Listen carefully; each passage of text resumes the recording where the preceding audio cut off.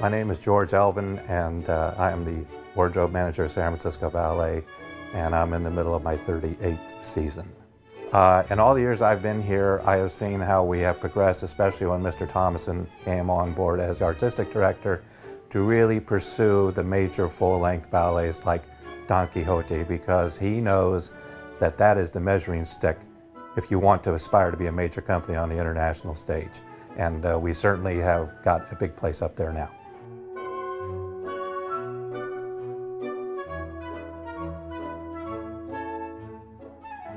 Martin Pakledinaz designed Don Quixote with a great big help from Heather Lockhart.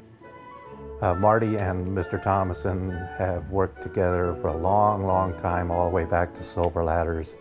Their biggest collaboration was with Nutcracker in 2004, which was a monumental project. And Marty also was very good at ballet because he understood movement, that the costumes were for people that had to move in them. They just didn't have to put them on and look pretty.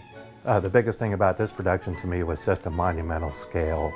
And as you can see in the background, there's bright colors. It really is beautiful. There are 142 costumes for the women and 86 for the men, which gives you 228. And that's just the tip of the iceberg, because you've got shoes, you've got footwear, you've got sashes, you've got shirts. So if you add up all the parts, you're well over 2,000.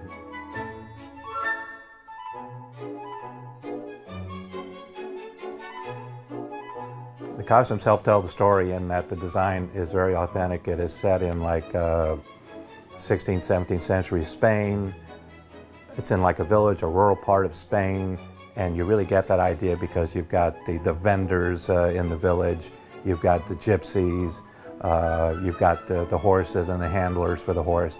You've got all kinds of rural life around you in a very lively way.